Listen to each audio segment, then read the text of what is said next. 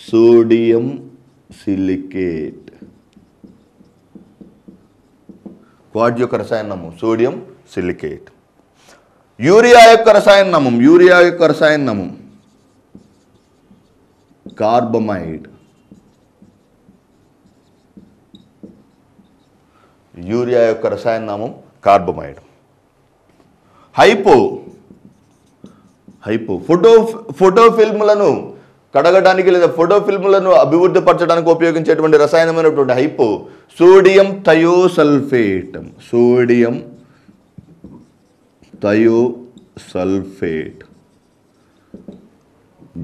Potassium chloride ఎక్స్ప్లోజివ్గా ఉపయోగించే రసాయనం potassium chloride. Vinegar యొక్క రసాయన నామం ఎసిడిక్ ఆమ్లం CH3COOH. ఆహార పదార్థాలను నిల్వ చేయడానికి ఉపయోగిస్తారు.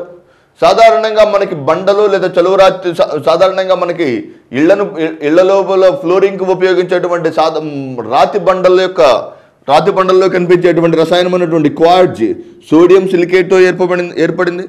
Urea NH2 C double bond O NH2 C double bond O NH2 అనే రసాయనంతో ఏర్పడినటువంటి రసాయనం urea. Next hypo sodium thiosulphate. Hypo యొక్క రసాయన నామం సోడియం థయోసల్ఫేట్.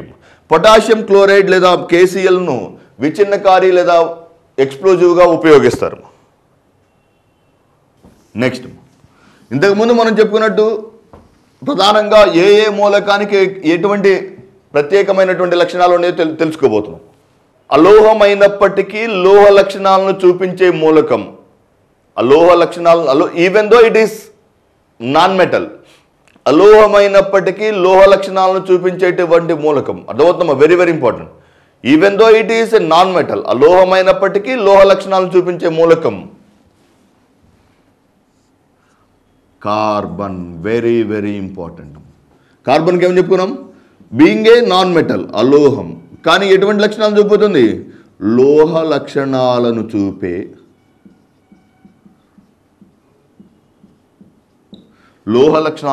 అలోహం కార్బన్. మొట్టమొదటిసారిగా మానవుడిచే ఉపయోగించబడినటువంటి మూలకం. ఇది చాలాసార్లు అడుగబడినటువంటి క్వశ్చన్.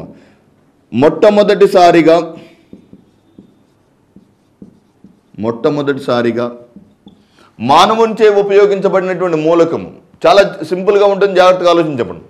మొట్టమొదటిసారిగా మానవుడిచే ఉపయోగించినటువంటి మూలకం అంటే సాధారణంగా ఇనుము అనుకుంటారు. ఇనుముని కరిగించడానికి అధిక ఉష్ణోగ్రత అవసరమవుతుంది కనుక మొట్టమొదటిసారిగా మానవునిచే ఉపయోగించబడినటువంటి మూలకం వచ్చి కాపర్. మొట్టమొదటిసారిగా మానవునిచే ఉపయోగించబడినటువంటి మూలకం కాపర్. నెక్స్ట్ అత్యధిక సాగుదల సామర్థ్యం కలిగినటువంటి మూలకం బంగారం. హైయెస్ట్ మాల్యబిలిటీ కలిగినటువంటి, అత్యధిక సాగుదల కలిగి ఉంటుంది కాబట్టి దాన్ని ఆభరణాల తయారీలో ఉపయోగిస్తారు. ఏ మూలకానికి కూడా అంత మొత్తంలో సాగుదల సామర్థ్యం ఉండదు. అనేక రకాలైనటువంటి ఆర్నమెంట్స్, అనేక రకాలైనటువంటి డైమెన్షన్స్లో ఒక ఆభరణాన్ని తయారు చేయగలుగుతున్నామంటే దానికి కారణం ఏంటంటే దానిలో ఎవరిని కలుపుతున్నాము, దానిలో ఉన్నటువంటి ఏ లక్షణం మాల్యబిలిటీ లేదా అత్యధిక సాగుదల సామర్థ్యాన్ని కలిగి ఉంటుంది. నెక్స్ట్ వైట్ కోల్, తెల్ల బొగ్గు. వైట్ కోల్ యొక్క white coal is nothing but diamond. బొగ్గులోని రసాయనం కార్బన్, డైమండ్లోని రసాయనం కార్బన్. కాకపోతే కార్బన్ కలిగి తెల్లగా ఉంటుంది కాబట్టి దాన్ని ఏమో చెప్పుకోవచ్చు, white coal. అర్థమవుతుందమ్మా? Very very important. ఇవి చాలా చాలా ఇంపార్టెంట్ టాపిక్స్ అమ్మా. నెక్స్ట్ డోలమైట్ యొక్క మధ్యస్థ మూలకం. డోలమైట్ యొక్క మధ్యస్థ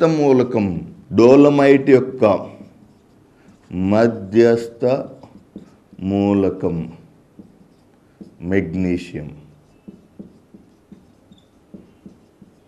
డోలమైట్ యొక్క మధ్యస్థ మూలకం మెగ్నీషియం.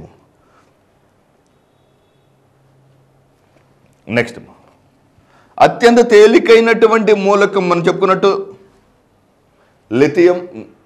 అత్యంత తేలికైనటువంటి మూలకం, అత్యంత తేలికైనటువంటి లోహం. ఇంతకుముందు చెప్పుకున్నాం, అయినా ఒకసారి రిపీట్ చేసుకుందాం. అత్యంత తేలికైన లోహం లిథియం. ద్రవ రూపంలోని మూలకం పాదరసం. ద్రవ రూపంలోని మూలకం పాదరసం. ఇవి సాధారణంగా ఈ ఏరియా చాలా చాలా ఇంపార్టెంట్. దీంట్లో మనం ఏమేమి డిస్కస్ చేసాం ఒకసారి చర్చిద్దాం. ఎన్ని మూలకాలు ఉన్నాయి, దానిలో ఉన్నటువంటి అయనైజేషన్ అనగానేమి, అయనైజేషన్లో మొట్టమొదటిసారిగా మనకు కనిపించే లక్షణం ఏంటివంటిది, ఈ అయనైజేషన్ ద్వారా ఎటువంటి కొత్త మూలకాలు ఏర్పడడానికి అవకాశం ఉంది, మరియు మూలకాల యొక్క సాధారణ నామాలు అంటే ఏంటిది, ఆ సాధారణ నామాలతో పాటుగా ఒక్కొక్క మూలకం చూపించేటువంటి ప్రత్యేకమైన లక్షణాలు.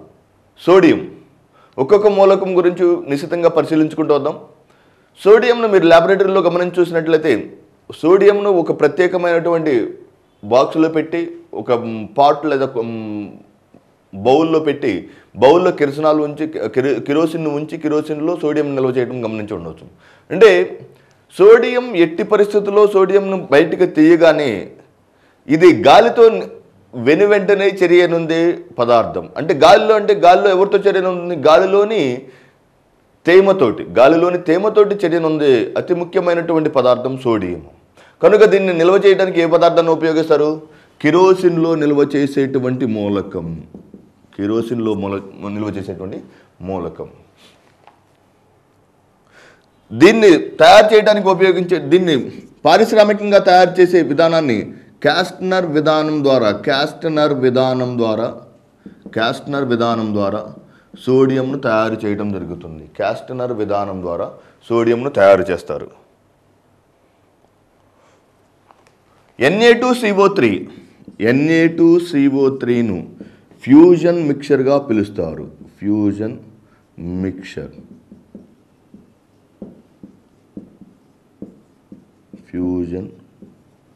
మిక్చర్గా పిలుస్తారు. Na2CO3ను ఫ్యూజన్ మిక్చర్గా పిలవటం జరుగుతుంది. నెక్స్ట్ సోడియం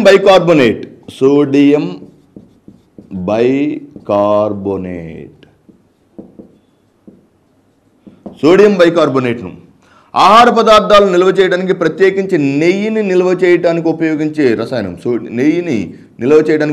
రసాయనంగా సోడియం బైకార్బోనేట్ను చెప్పవచ్చు. నెయ్యిని నిల్వ చేయడానికి ఉపయోగించేటువంటి పదార్థంగా సోడియం NaOH సోడియం హైడ్రాక్సైడ్ను మనం ఈ ఆహార పదార్థాలు క్షార స్వభావం కలిగినటువంటి సోడియం హైడ్రాక్సైడ్ ఆహార పదార్థాలను తటస్థీకరించడానికి ఉపయోగపడుతుంది. ఈ సోడియం హైడ్రాక్సైడ్ను సోడా యాష్ అని చెప్పుకున్నాం. మరియు దీన్ని కిరోసిన్లో నిల్వ చేస్తారు. దీన్ని సెపరేట్ చేయడానికి లేదా దీన్ని నిల్వ చేసే విధానాన్ని, దీన్ని తయారు చేయడానికి ఉపయోగించే విధానాన్ని క్యాస్టనర్ విధానం అని, Na2CO3ను ఫ్యూజన్ మిక్చర్ మరియు సోడియం బైకార్బోనేట్ను ఆహార పదార్థాలను నిల్వ చేయడానికి లేదా ఈ నెయ్యిని నిల్వ చేయడానికి ఉపయోగించే రసాయనం sodium carbonate. Next coming to the second element which is nothing but magnesium. Very very important. Examination point of వ్యూలో చాలా విలువైనటువంటి మూలకం మెగ్నీషియం. ఈ మెగ్నీషియం అనే మూలకం, మెగ్నీషియం యొక్క ధాతువులు కార్నలైట్, మెగ్నీషియం యొక్క ధాతువులు కార్నలైట్, మ్యాగ్నలైట్ మరియు డోలమైట్. కార్నలైట్, మ్యాగ్నలైట్ మరియు డోలమైట్ అనే ధాతువులను కలిగినటువంటి మూలకం మెగ్నీషియం. ఈ ధాతువులపై క్వశ్చన్స్ రావడానికి చాలా ఎక్కువ అవకాశం ఉన్నటువంటి ఏరియా ఇది.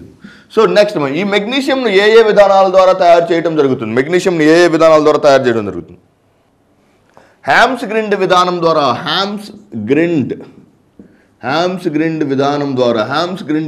ద్వారా మెగ్నీషియంను పారిశ్రామికంగా తయారు చేస్తారు.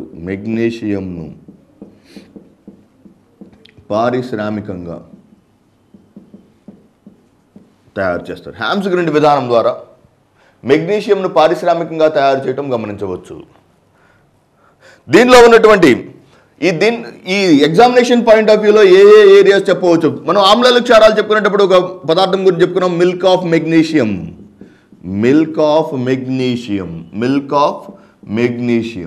ఈ మిల్క్ ఆఫ్ మెగ్నీషియం లేదా MgOH ట్వైస్ యాంటాసిడ్ లేదా జెలూసిల్ అనే పదార్థాల్లో యాంటాసిడ్లలో ఉపయోగించేటువంటి మిల్క్ ఆఫ్ మెగ్నీషియం ఎవరి యొక్క మూలకం?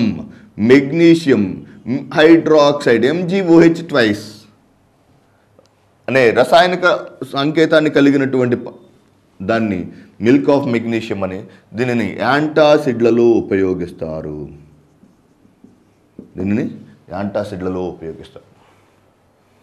Next second important, MgCO3 magnesium carbonate. MgCO3ను toothpaste తయారీలో ఉపయోగించే రసాయనం. టూత్పేస్ట్ తయారీలో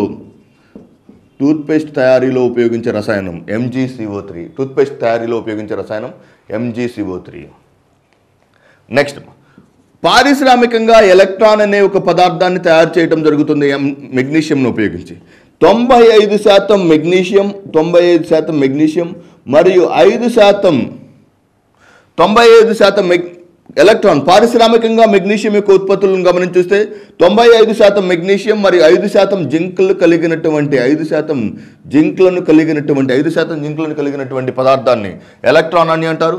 ఇది అత్యంత తేలికైనటువంటి బైమెటల్, అత్యంత తేలికైనటువంటి లైటెస్ట్ మెటల్. దీనిని విమానాలు మరియు యుద్ధ పరికరాలు, యుద్ధ ట్యాంకులు మరియు జెట్ విమానాల తయారీలో అత్యంత తేలికైనటువంటి పదార్థం. కాబట్టి ఎలక్ట్రాన్ అనగా 95% మెగ్నీషియం మరియు 5% జింకు కలపగా ఏర్పడినటువంటి అత్యంత తేలికైనటువంటి పదార్థం. దీనిని విమానాల యొక్క తయారీలో లేదా జెట్ విమానాల యొక్క తయారీలో ఉపయోగించడం జరుగుతుంది. Next gypsum. Next plaster of Paris. చాలా రిపీటెడ్గా అడిగే క్వశ్చన్, జాగ్రత్త వినమ్మా. జిప్సమ్ మరియు ప్లాస్టర్ ఆఫ్ ప్యారిస్. జిప్సమ్ యొక్క రసాయనం CaSO4 2H2O. Plaster of Paris యొక్క రసాయనం CaSO4 ½ H2O. 2H2O. జిప్సమ్ యొక్క రసాయనం CaSO4 2H2O. దానికి కరెక్ట్గా 2H2Oకి లో ½ H2O కలిపితే దానికి plaster of Paris. Plaster of Paris యొక్క రసాయనం CaSO4 ½ H2O. Plaster of Paris యొక్క రసాయనము CaSO4 ½ H2O. నెక్స్ట్ మరి ఈ ప్లాస్టర్ ఆఫ్ ప్యారిస్ యొక్క ప్రధానమైనటువంటి అనువర్తనం ఏంటంటే సిమెంట్ యొక్క తయారీలో ఉపయోగించేటువంటి రసాయనం జిప్సమ్ను సిమెంట్ యొక్క పరిశ్రమలో ఉపయోగించేటువంటి రసాయనాన్ని, సిమెంట్ యొక్క తయారీలో ఉపయోగించే రసాయనంగా జిప్సమ్ను చెప్పుకోవచ్చు. సిమెంట్ పరిశ్రమలో లేదా సిమెంట్లో ముడి పదార్థంగా, సిమెంట్ యొక్క తయారీలో ముడి పదార్థంగా ఉపయోగించేటువంటి మూలక పదార్థం అంటే జిప్సమ్ చెప్పుకోవచ్చు.